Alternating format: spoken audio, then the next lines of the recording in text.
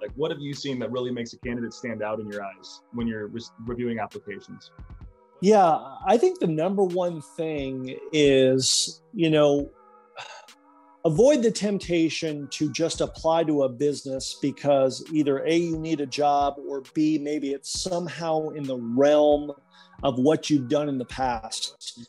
Going back to your word, research.